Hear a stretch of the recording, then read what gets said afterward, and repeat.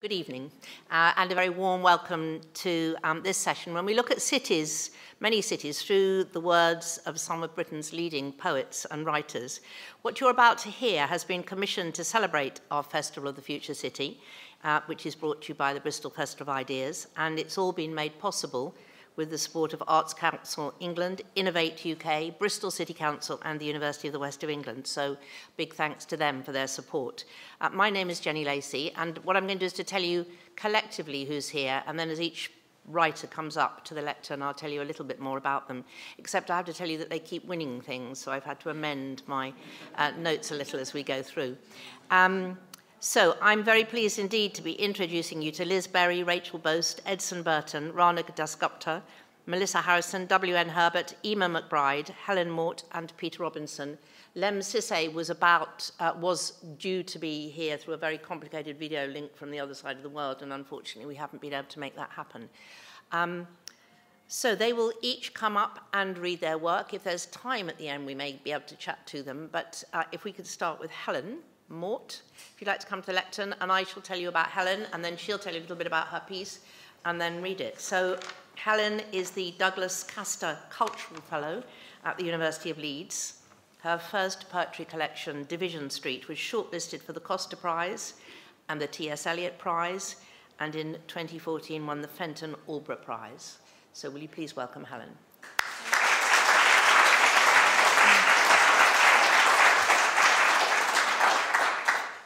Thank you. When we were asked to respond to the idea of the city, I immediately started thinking about one of the things that always strikes me about Sheffield, where I come from, is there are so many people who are fiercely proud of being from Sheffield and very affectionate towards it and who adopt it, and everyone talks about it being their city. So I was thinking about this phrase, this is my city, or this is your city, this is our city, and what that really means to kind of possess a city if you really can.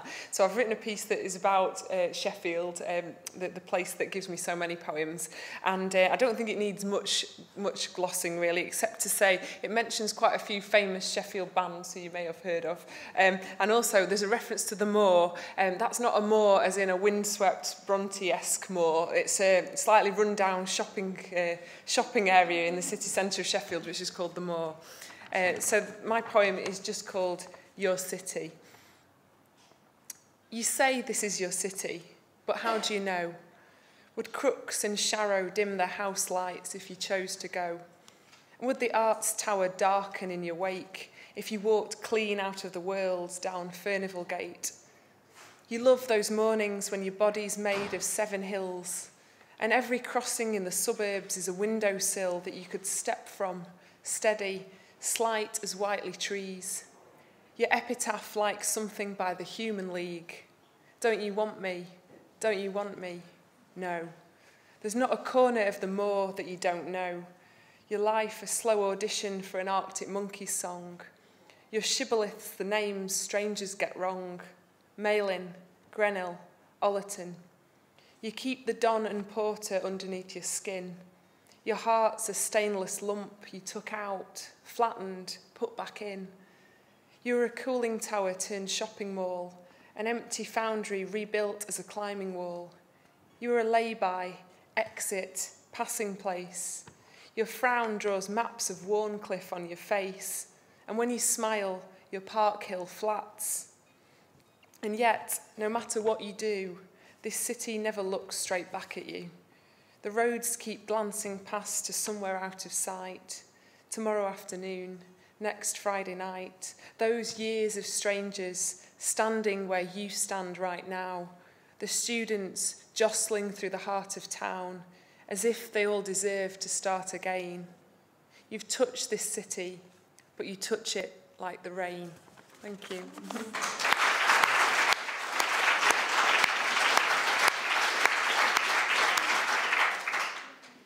Great, so Rachael Boast is next. Rachael? And if I can introduce Rachael by saying she's the editor of the Echoing Gallery, Bristol Poets and Art in the City. Her book of poems, Sidereel, won the Forward Prize for Best First Collection and the Seamus Heaney Centre for Poetry Prize for Best First Collection as well. And Pilgrim's Flower was shortlisted for the Griffin Prize. You will hear the word prize a lot as I introduce these people to you. Rachael. Hello, thanks all for coming this evening. The poem which I've written in response to this commission probably took about 9 solid hours to write, and it takes about 30 seconds to read out. It's within, I suppose, the genre of dream cities, mythical cities, invisible cities, things like that. And it's set in a sense, it's set in Bristol because the genesis for it was an afternoon I'd spent at the Berkeley Square Hotel listening to a Bristol musician you may have heard of, Lady Nade. Now, when I sat down to write the poem, Lady Nade turned into the Lady Inanna, who, as many of you will know, is another name for Venus in Sumerian tradition. And the story is that Enki, the creator god, rescues her from the underworld. And I didn't really know how I was going to approach the commission until I started writing, and the poem sort of seemed to write itself, to have a mind of its own. I'd like to just introduce the poem by quoting some introduction to a poem that W.S. Graham had done for his piece Malcolm Mooney's Land. It's W.S. Graham's birthday today. If you don't know the poet, then you must check him out. He's incredible. So, here we go. And this is paraphrasing him. Here I am. And of course, the words you are about to hear will be invisible to you. I won't hint at what I think this poem is saying. As you hear it, it will mean something to you to some degree. And it is, to some degree, my own. It begins with these 5 words. This could be any city. The words are now on their own. Sumerian dream vision of vertical gardens.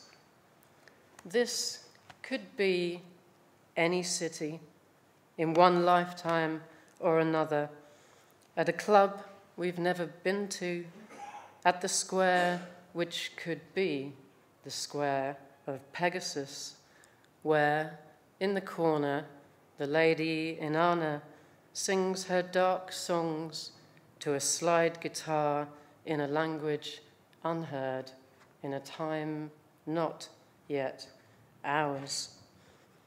I've been waiting for this moment, beyond the moment where I'm waiting for the waiting to end. And as we try not to look over at each other, except from the corner of our gaze, it's not that the room we're in is too bright, but that we see the light that lives inside our looking, within which vines and creepers of scented flowers cover a gate made of cedar and wrought iron in the shape of thoughts that can't be spoken, but it opens, and we find ourselves on the roof of a ziggurat where offerings have been left for centuries or more, the sides and the stairways covered in foliage, turned into vertical gardens for the god of the star of planetary strife, and the god of the life-giving water and the word with his beard of lapis lazuli. We see it all in the blink of an eye, drawn back to the room where the lady still sings in that dark language we both understand, of the love for the sanctum that cannot be entered except in moments like this, when heaven is left hanging in the underworld. Now, give me your overdue caress.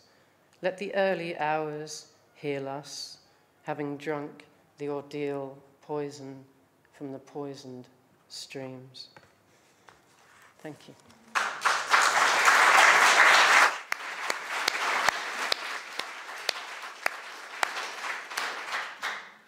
Thank you, Rachel. So now W.N. Herbert. See, they're very obedient. I call their names and up they come. Yes, so let me introduce W.N. Herbert. Has published 7 volumes of poetry and 4 pamphlets. He's probably done more since I wrote this, and his work has appeared in many anthologies. He's been shortlisted twice for the T.S. Eliot Prize, twice for the Saltire. He has 4 Poetry Book Society recommendations, and he's won 3 Scottish Arts Council awards. In 2013, he was appointed Dundee's Macca, or City Laureate, and this year he became a Fellow of the Royal Society of Literature. Good evening, everyone. I'm really, really pleased to be here. I'm delighted to have been asked to do this commission, which is, as you were hinting at, has unlocked a problem in my writing, and I've been writing a great deal about my city, Dundee, which, in Roy Fisher's phrase, is the city that I think with. It's my past, my present, and my future city. And so I've been repopulating it with insects. I've been relocating it to the moon at dark side, naturally. And lately I've been thinking of it in the wake of events as a place of welcome and as a place of refuge. And so I've been thinking about those ideas. I've been thinking about how long it took the Tories to discover their humanity, and how it was dependent on death stepping in as a diplomat and showing them the poor wee boy drowned upon a beach. And they suddenly considered Phlebas for a moment. And then, in the wake of these horrors in Paris, death stepped in again, and the Tories have reverted to their usual format, and we're all looking at another war. And I saw, contrary to this idea, the kind of welcome that was being put forward in Scotland to people were being asked to come to the island of Bute, beautiful Bute, and they were all going to be gathered together in the church, in the kirk, and they were all going to watch It's a Wonderful Life together at Christmas.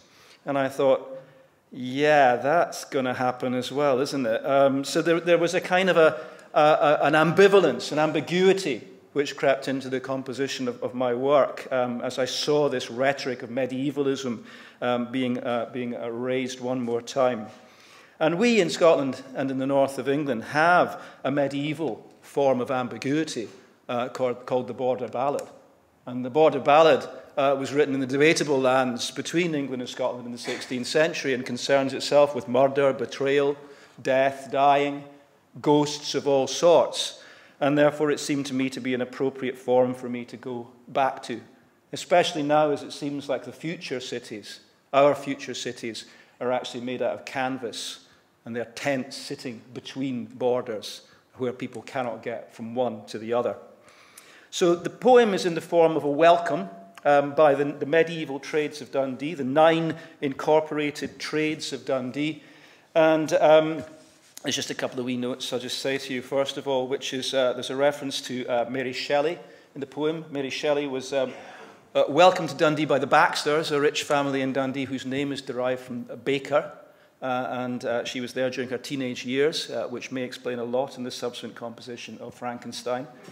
There's also a reference to King Crispin's parade, in which the shoemakers used to march up and down. It used to be called St. Crispin's Parade, but then Protestantism happened, and it was rapidly renamed. And of course, we all know how good it is when Protestants get to march about the place. And so, again, there is, in fact, a submissive Turk in this, who you can still see in a painting in Dundee. And finally, in several of the locket books of the 9 trades, the books with hasps that could be locked with key that contain the records of the trades, there's reference to sumptuary laws, the way that people were only allowed to dress in certain modes according to their stations in society. Again, a rather familiar notion in our society today. The only people who were exempt from this were, of course, prostitutes, who are really the 10th and unincorporated trade of the city. And they're referred to in Scots as hooers. So you will have that reference here.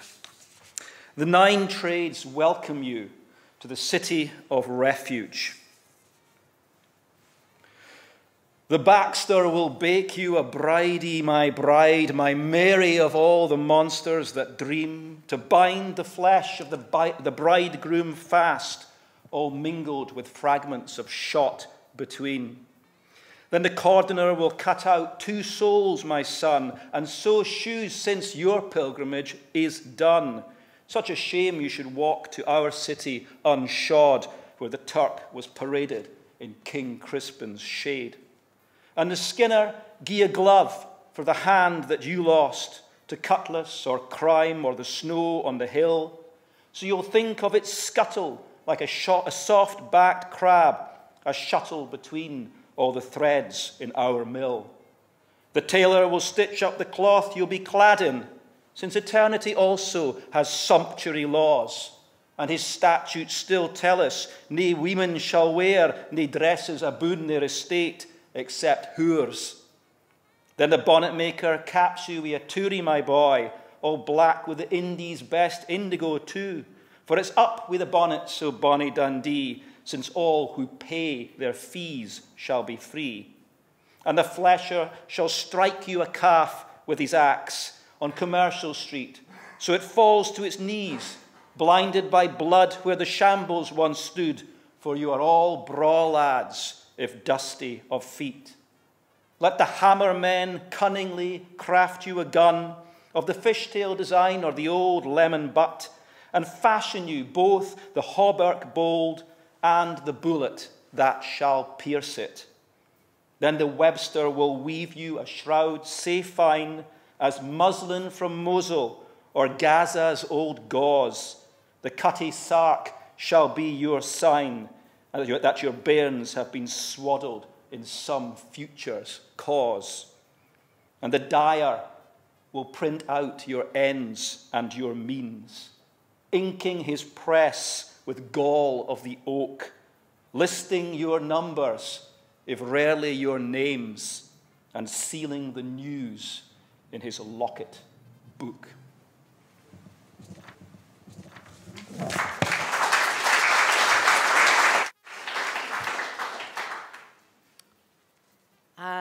Thank you very much indeed. And now Melissa Harrison, who is going to read. She, again, somebody who has won something recently, so let me tell you about the older things, then we'll move on to that. She won the John Muir Trust's Award for Wild Writing in 2010. Her first novel, Clay, was published by Bloomsbury in January 2013, and that was selected as an Amazon Rising Star.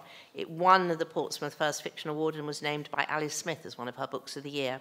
And her second novel, At Hawthorne Time, was published this year. It's just been announced that it's nominated for, have I got that right? I want to make absolutely sure that I'm getting this right, the Costa Best Novel Award. And Melissa writes for the Financial Times and the Times, where she also contributes to their weekly Nature Notebook column. Thank you. My response to this commission was a short story, which, although short, was too long to read tonight. So what I'm going to give you is a cut and shut version. But I hope that when the book comes out, which I think is coming out in April, that you'll get hold of it and have a look at the full thing. My writing is largely concerned with the natural world. And so when I was thinking about writing about the city, I found a way to write about nature, but also to try and embody some of the pressures that cities are under and some of the things that are in the air at the moment that we're all concerned about. It's called State of Nature. For some reason, it's the little owls I can't forget. I've no idea why. They hardly mattered, given everything else. Yet all these years later, I can still remember how light they were, how sharp their keel bones felt, deep under all their dappled feathers. It's stupid, I know, but I can't seem to get over how the female's foot, with its 4 little talons, gripped my finger so tightly as I held her in my hands. Goreham's Wood is a remnant of the ancient forest that once crept right up to the old city walls. I like to think of it full of wild boars and white harts being hunted by English nobles, though peasants driving swine is probably closer to the truth. A group of locals began looking after it back in the 90s. Nothing useful, of course, just litter picking and cutting back the brambles. But at some point they got help from one of the big wildlife charities.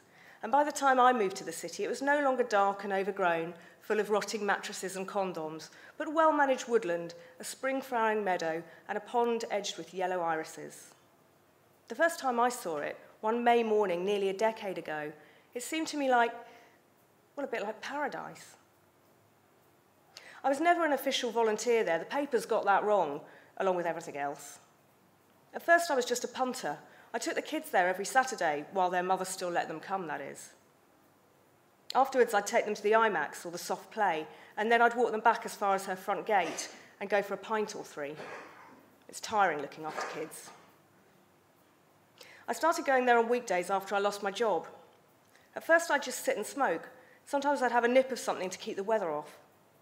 I began picking up the odd bit of litter, just around my bench at first, but then around the others. I bought a box of those blue surgical gloves off the internet and started coming most days. At first, I think the volunteers thought I was an alkie or something, so they weren't too friendly. Eventually, I stopped bringing the Jamesons with me. That helped. There was so much potential on a small, enclosed site like Goreham's to get it right, to make it perfect. But equally, it was obvious to me, if not to the others, how easily it could all go wrong.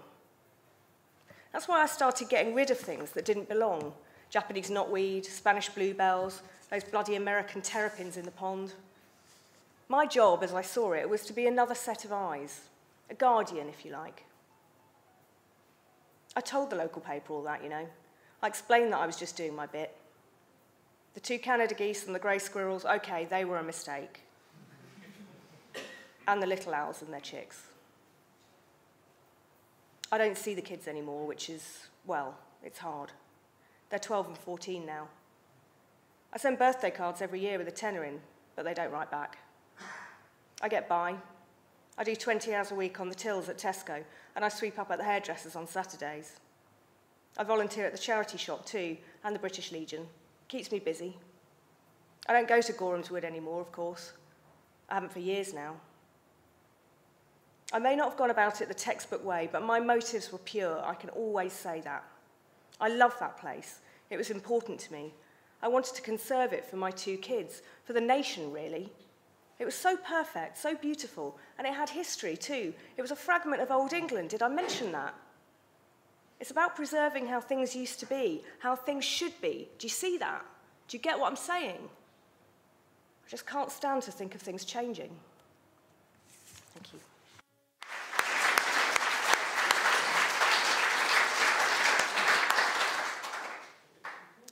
Thank you very much indeed. So Liz is next, Liz Berry. And let me introduce Liz by saying that her poems have appeared in many magazines and anthologies. They've been broadcast on BBC Radio and recorded for the Poetry Archive. Her debut collection, Black Country, was a Poetry Book Society recommendation. It won the Forward Prize for Best First Collection in 2014, and it's just been awarded the Geoffrey Faber Memorial Award and also the Somerset Maugham Award. Thank you.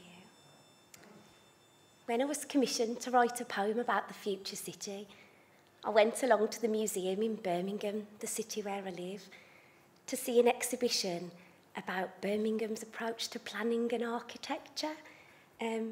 Birmingham's got a well-deserved reputation for being something of a dreaming city.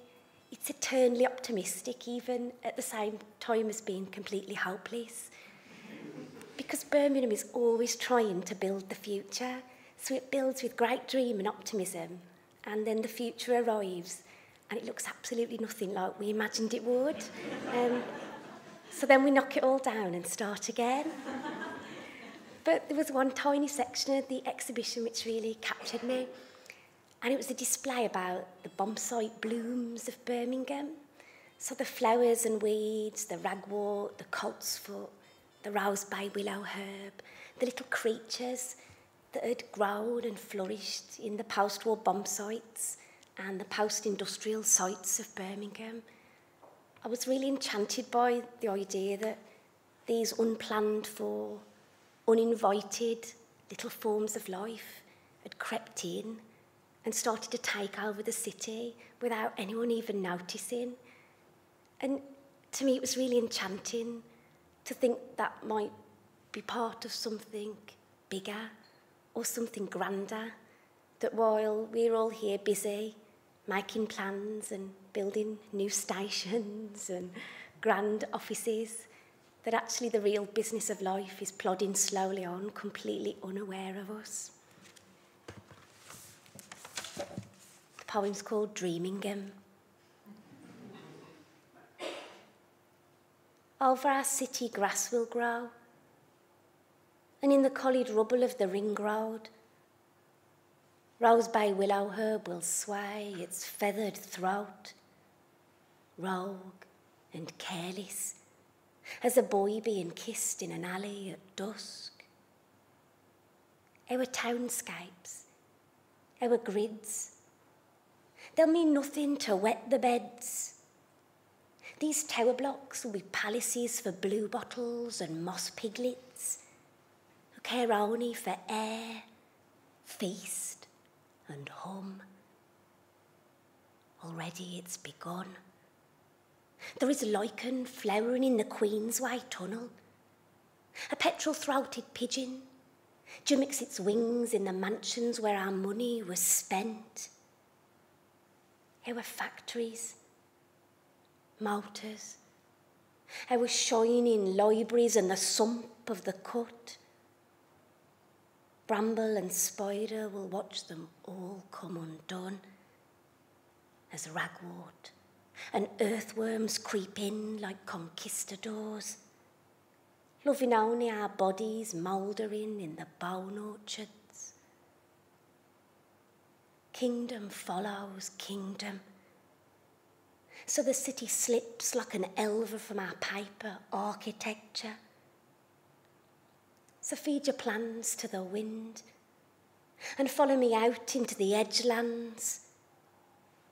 We'll bow to knotweed and moss, to new leaf and crow, and I'll kiss you beneath the rotunda's mournful glow until our limbs bloom fever few and the convention centres return to copses, sighing with light.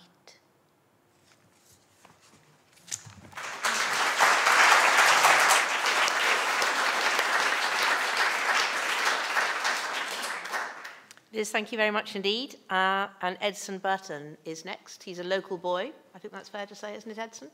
Yeah, that's fair to say. In 20 years, I think 20 years makes you a local boy, doesn't it? Definitely. Yeah. So let me introduce Edson properly. He's a writer and historian. He's written several plays for BBC Radio 4 and regional radio, and he's published his first collection of poetry, Seasoned, in 2008. He's the project coordinator at the Trinity Arts Centre here in Bristol, and he's part of Come the Revolution, a collective of curators, programmers and creatives from Bristol and Birmingham, committed to exploring and challenging Black life experience and cultural expression through the cinema. Yeah. I mean, one of the things that I've always been interested in sci-fi, and I guess also interested in power.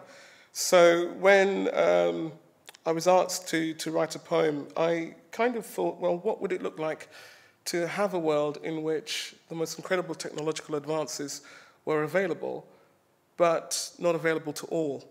What would it be like to imagine a world in which also current trends around gentrification, who lives in the city centre, who lives further out, were sort of lived out to their nth degree. And what would it mean to also live in a world in which there isn't a welfare state and there isn't currency? So I kind of threw these things together in this poem, which I will... I was kind of worried about writing too little, and I think I've gone the other way. Is that not right? So it will be some kind of extract from the poem, but it will begin at the beginning and give you some kind of logical end point, I hope. Just one explanation. I was told never explain poems, but I think this might be useful. So Signs are people. So it replaces worker. The re-signed are people who have been let go of. So that's the only explanation I think is necessary. It's in a couple of parts. So this is the snail. A giant snail stretched along the scoop and rise of Dundry summit exhales scented mist from metal shell, stitched from micropores, pulsing blue in preset answer to suns that rise and fall. Glass in a shell, a pane of roving colours. Beneath the shell, synthetic trees encased in lilac living bark rise from cabled roots, sucking cool water from pools buried in cavernous earth. Each branch curves into leaf-like cell. Inside each cell, a body breathes, encased in a shell. Signed workers, 12-hour shift spent, float in customized dreams. Smart suits, scrub, clip, shave, scan. Body cams submit to microsecond reports. Sensors shoot data along leaf, branch, living bark to tubular web concealed in stem. Rapid conference calculate and set new targets. Upon lower levels, leaf cameras, masters, microfibers twitch, turn in balletic capture.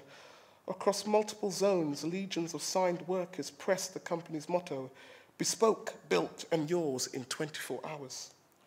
Each team set in zones fittingly themed, concept among Doric column, design in redwood cabin, assembly in neon-lit disco, distribution in sand dune. Continuity signs enforce customer spec. Vehicles, skyboards, flyboots, suits, headsets, like bones gathering flesh, trek around the inner track, out to bullet-swift trams. Inner screen flash, fatigue is the enemy, fight for the team. Pumping vocals scream harder, stronger, faster. Over 200 BPM beats, shuffle play, company channel, finds personal faves. Timed boom achieves shock, sunrise hour blasts pinprick eyes. Smart gloves accelerate at fade of manual dexterity. At first droop, suit monitor trills, would you like to take a pill? Pace builds to individuated break. Memory sofas responding to weight, reform become milk musky mattress. The signs gather around super screens, catch episodes of company soap, interspersed with soft focus testimony. Suits pick up residual collapse. Fingers minus smart gloves are slow. Enhanced focus pills fail to push back. Evidence crisis is setting. The sign, excised, is subject to guidance review conducted in translucent cubes, hologram beads tests, verbal reasoning, assembly, creativity, psychology, cognitive, accompanying knowledge. Nano rovers extract blood samples. A tense wait to discover if contract will be renewed. Tiled floor flash verdict. Lemon yellow cheered. Congratulations, your contract is renewed. Azure blue for timeout and see you soon. Resigned workers form orderly queue. Pick up, review. Released until guidance review is gut-ridden. Heads bowed, they step into dancing dust that writhe and wave a slow farewell. Synth graph awaken, glow and dim as if mistaken. Laser gates cool to allow exit. Zone 3. Sunken wrecks, the resigned shuffle across the plain, blinking into slate grey day, ghostly shades of terracotta, roofscape whisper into view. Fearful of favour-seeking tongues, they exchange strategic smiles. Entering to Old Bishopworth, they are met with sneer and pity. Deadweight laughter drops from scorched towers stripped like cadavers. Alt community look down. Bearded mother lifts inked child to the sight. A warning, best to stay outside. Weighed down by hacked gizmos, corn road traders linger outside bazaar walls. Bark, Spanish, Arabic, Creoles. The bartering is swift and brutal. Every minute spent, the suits lose their privileges. Under wolfish watch, the resigned strip, traders toss suits to hack teams, poised in labs behind half-open shutters. In seconds, they slice, snap, crack, reconnect, ready to suit for the highest bidder. Shivering like chicks freshly exposed, the resigned stumble into lo-fi cotton tunics. The traders gloat. Withdrawal into skin begins. Palms raised, the designed are needle-pierced with credit chip, discarded. Spider.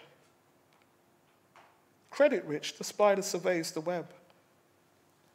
Shell-shocked Gulf War III veterans call to ecumenical prayer, rising from an ivory minaret. Hand-wringing care from Zone 1 charities, loans dispensed in return for hours spent waiting for vacancies flashed up on street corner screens. Lean living among barter community, dream binging in mildewed Chesil street dens, tracing steps, home, stilted conversation, confession, alien, unaltered rest.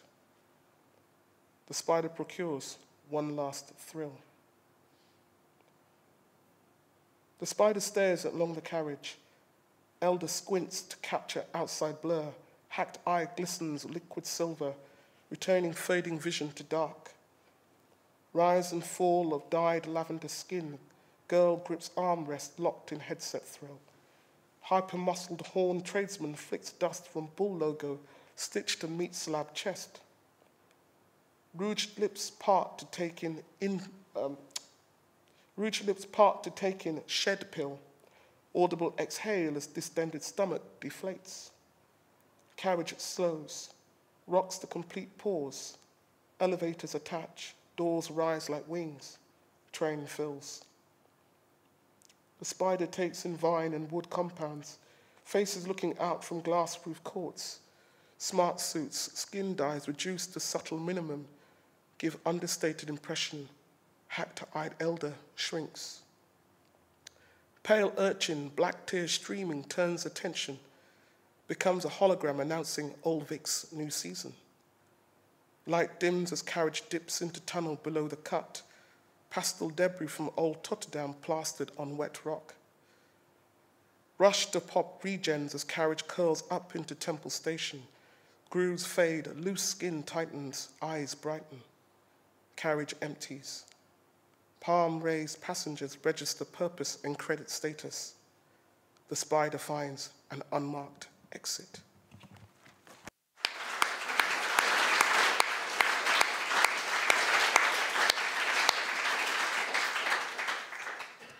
Edson, thank you very much indeed. And Peter Robinson is next. So let me tell you that Peter's work includes This Other Life, which won the Cheltenham Prize, About Time 2, The Look of Goodbye and Like the Living End. In 2007, he became Professor of English and American Literature at the University of Reading. There he started the publication of an annual creative arts anthology and has helped found the Reading Poetry Festival. He's a regular contributor of book reviews and literary criticism to poetry magazines, academic journals and newspapers. Thank you everyone for coming tonight. It makes much better sense if there are people listening to it, I always find. It's also really lovely to be reading in Bristol, which, as some of you may well know, is the place where modern poetry as we know it began in 1798 when Joseph Cottle published the lyrical ballads here, and I'm glad to say there's a plaque on the building just somewhere over there where he did it. My poem connects very slightly with, I slightly got the idea of the commission wrong, because I read the Bristol Festival of Ideas, and then I read the Festival of the Future City, so I imagined that the commission was to be about Bristol. And so I have never lived in Bristol, but I've visited Bristol a number of times, and all sorts of things have happened here. So what I did when I was asked to write a poem is I just sort of imagined together all of the different things that had happened when I've been in Bristol in the past, and then imagined some of the things that might happen in the future. So it's about remembering and imagining. It's called Bristol Voluntaries, and as I was saying, it links back to Wordsworth because there's a he wrote a late poem called Evening Voluntaries, and I think I probably got the idea from the title there, although I don't know this poem very well. So this is called Bristol Voluntaries, and it's dedicated to Tom and Sarah Phillips, who live here. Bristol Voluntaries. Waking, jet-lagged, in the small hours, for a moment among blind summits, the steep and over streets, linked districts to traipse through, to linger, I'm lost where grounds suddenly ended in a gorge, new cut at low water, or once more beside Cabot Tower's point of vantage, stranded in a past to live up to or down. It requires some place to remember, like a Southville, a Clifton, St. Paul's, gulls' cries in earshot. It wants a seaport town, where, offered a bed for the night, I'm paused at this nail-worn bollard and talked back to myself as well by a friend or family member. But that time, beside Cabot Tower, street lamps come on at twilight like Mallarmé's train of jewellery fire. I'd let my thoughts wander up or down White Lady's Road, had gone over how we would leave, us both written off, put asunder, with other lives to live. Reeking ghost cargoes, what's gone from its past won't be undone in my own, and no, I can't live down, unforgivable, remember. It has mute memorials everywhere, to be passed by, noticed, missed, like places to start from for Hispaniola, as still now we have to go on. And always, wherever, my thoughts are of what it would be like to live here in this once and future city, surrounded by school runs, commutes, the shortcuts by dock walks, the cobbles erupting through asphalt. Imagine pasts like ours, gulfs, downfalls of the heart lived over and over, or futures on open days, people wondering as at job interviews what it would be like to live here, and then try going out through traffic management flows, no choices, dead ends, ring roads, by means of other suburbs on a plain ordinary day. To ask for directions, have snapshots of more streets slipping away in quiet heartlands. Imagine where greenery thrives and clutter from lives is inherited, cherished at the homes of a son or a daughter.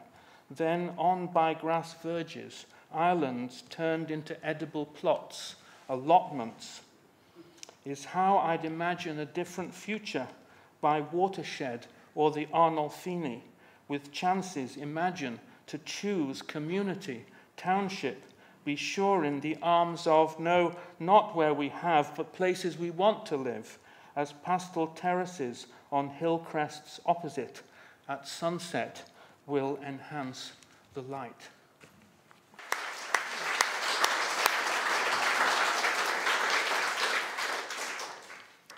Peter, thank you very much indeed. And next it's Eimear McBride.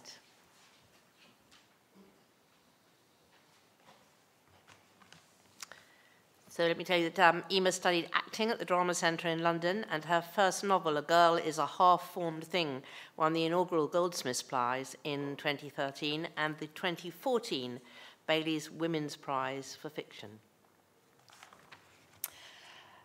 I really like cities, so I just wrote a little piece of prose about cities. I am always losing cities, passing through them, catching at and not understanding.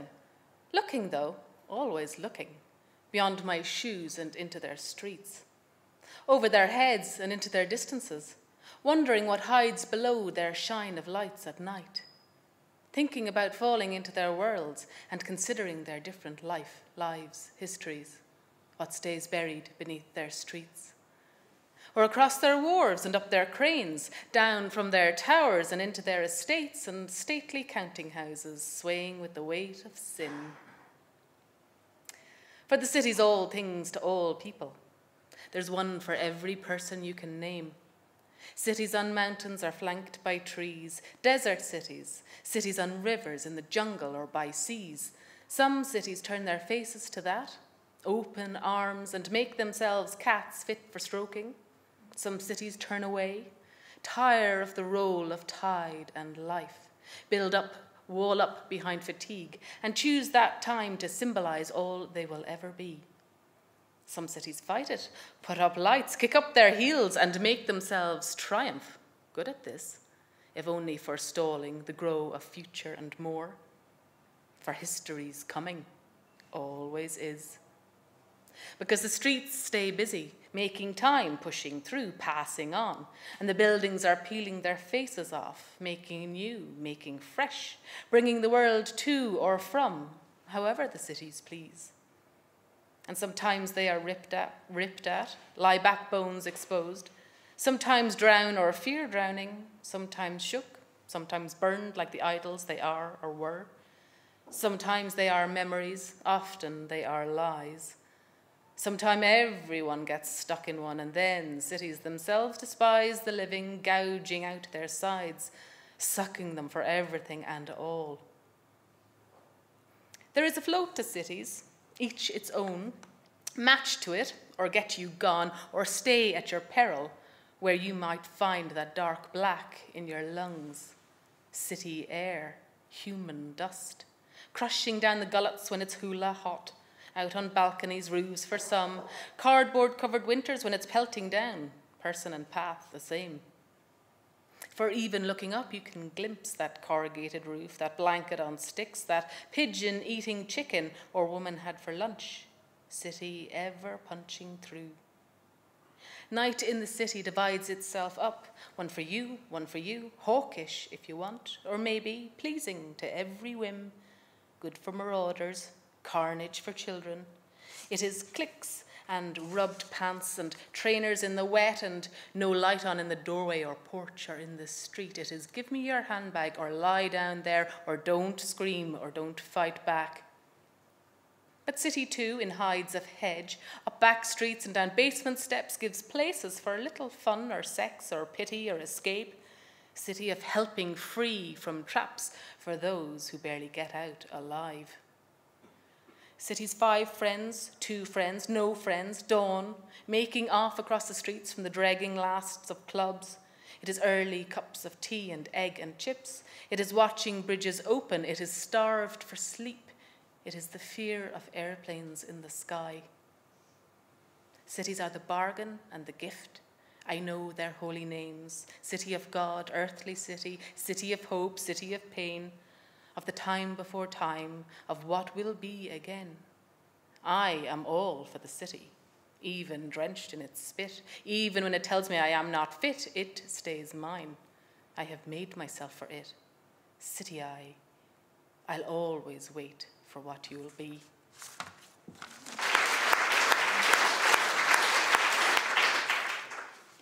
Eimear, thank you very much indeed. And finally, Rana Dasgupta, where I think we're going a little further afield. And let me just introduce Rana as a novelist and essayist. He won the 2010 Commonwealth Writers' Prize for Best Book for his first novel, Solo. He's also the author of a collection of urban folktales, Tokyo Cancelled, which was shortlisted for the 25 John Llewellyn Rhys Prize, and his first work of non-fiction, Capital, A Portrait of 21st Century Delhi, explores Delhi's story of capitalist transformation. And I think, Rana, am I right, that's what you're reading from? Yeah. Good evening. I, in answer to this commission, wrote an essay, which was about the future of cities as I saw them. I do a certain amount of journalism and things, and I felt it was a very tedious way to end this poetic evening, and I wanted to read something more poetic. So I'm not reading the essay. I think it's published in the catalogue that accompanies this, this festival. When I began, my first book was a series of folk tales about cities. I've always written about cities. In fact, my work could be really one long love letter to cities. My first book was a series of folk tales, Chaucerian, Chaucer-like, in which a series of travelers caught in an airport spend a night when their flight is delayed, telling stories to each other which come from 13 different cities. And the cities are the characters in these stories. And then I wrote a novel which was about a city I just sort of fell in love with, which is Sofia, the capital of Bulgaria. But for my poetic offering this evening, I'm actually going to read something from my latest book, Capital, which is not fiction, and indeed it's the most fairy tale thing I've written. It's fact, because I was through this book trying to discover or make contact with the city I lived in, my adopted city of New Delhi, which has been going through immense turbulence of good and bad sorts in the last 15 or 20 years because of the opening up of the economy and all the massive things that have happened as a result. The section I'm going to read is about the relationship in that city of Hindus to Muslims. A lot of the conversations I've heard today have mentioned words like tolerance and multiculturalism. And though these are almost the slogans of our global state religion, we still seem to manage to drift apart, and for previously integrated communities to unravel in all kinds of ways. There does seem to be something about our age and maybe our economic system that feeds suspicion, sort of hygienic distance. We seem to prefer simple explanations of other people and of our communities to complex ones that we maybe had before. And in looking at these things, I find that often the intellectual work we do to try and understand these things is focused on minorities, quote unquote, on those people who are excluded or who do not set the tone for society at large. But often what is more interesting to me is the majority. These are the people with who are driving the psychological and cultural agenda. And in Delhi, that majority is North Indian Hindus, tiny little historical digression, which is to say that the culture of the city was very much set in place by the very traumatic and monumental events of 1947, when Pakistan and India where British India was divided into Pakistan and India. And for Delhi, that meant that the Muslims left in enormous numbers, the Muslims who had been the previous Mughal elite, who had presided over a magnificent culture of philosophy, music, and art. And the form of this that you'll encounter in this passage is Qawwali music, an 800-year-old Sufi music spoken in the language of Islam, but very much a Hindu-Muslim co-production.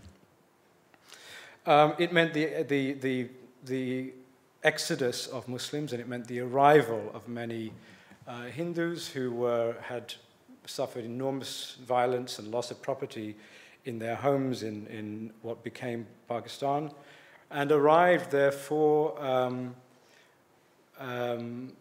traumatized, poor refugees who had to make their lives, and they basically, to generalize, decided that they would make lots of money, and that would substitute for what they had lost, and it would immunize them against further vulnerability.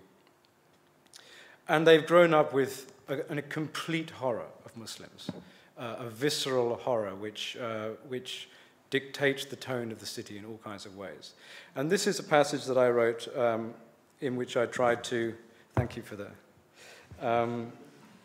tried to shed some light on the great psychological depth of these kinds of prejudices and things. So I hope you enjoy it. One evening I go to a Qawwali concert in the gardens of the India International Centre, a well-known cultural institution in central Delhi. A group of musicians has come from Pakistan. They take their places as the day ends. Far above, bands of shrieking parakeets which rediscover their sense of direction when the sun touches the horizon, fly home in straight lines across the sky. The first bats are flickering among the trees. It is a weekday and the audience members have come from offices. Tight-lipped Hindu bureaucrats in blazers and ties shuffle around in the rows of plastic seats, hassled and not yet present to the music. The musicians take no account of the unrest around. Their music lifts off straight away to an extraordinary pitch of ecstasy and yearning, the voices soaring one after another to the yawning sky, drums filling the static garden with dance, hands clasping at heaven. The head kawal is a man of extraterrestrial magnetism, portly and jowled, his fingers dart weightlessly, drawing sound in the air, and his voice is abundant with every kind of desire, spiritual and carnal. He wears a brilliant white kurta, embroidered around the neck, and a scarf which he tosses like a mane of golden hair. Over the course of the first 40 minutes or so, something amazing happens in the audience. The men begin to make twitches of enjoyment, but they are embarrassed at first and fearful of and they look around them quickly after each full-arm gesticulation, fearful of censure. But the spirit spreads, and soon everyone is touched by it. Their restraint leaves them, and they leap from their chairs in elation. They are full-heartedly clapping, swaying, and crying out. Something has entered them from the outside. Their bodies are making unaccustomed movements, and they are moaning with words from elsewhere. They are going to the stage to give money, and the Hindu women cover their heads and bow before the foreigners. Salam! Islam is pouring out of these people who lie awake at night, terrified that their daughter might marry a Muslim. These people who were not even born in the days when these gestures were de rigueur know them nonetheless. Look at the men in the audience, these unimaginative men who love rules, who fast on Tuesdays and believe they are virtuous because they deny themselves pleasure. These suspicious men whose Brahminical anxieties keep them from eating out, mixing with strangers, or walking in the streets. These dutiful men who work hard but speak poorly. Look at these men who are so conditioned to murder the feminine within them that they cannot keep themselves from stamping on girls and women without. Look at how they desire this Sufi on stage, the weeping, tuneful, beautiful Muslim whose passions overflow, the man of poetry and eloquence, the man of universal desire, the man who has not sacrificed his feeling, who has never learned that ecstasy and song are effeminate. Look at how they take him into themselves and try to fill themselves with him, how his gestures infect their own, how his passion lights up their faces. Look how this Muslim can set a fire in the hearts of these Hindus and set them free. Look how he can restore them to everything they have been. Thank you.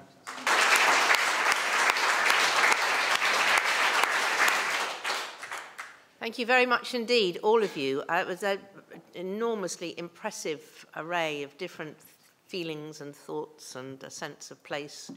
So thank you very much indeed, both for writing and for bringing it here tonight.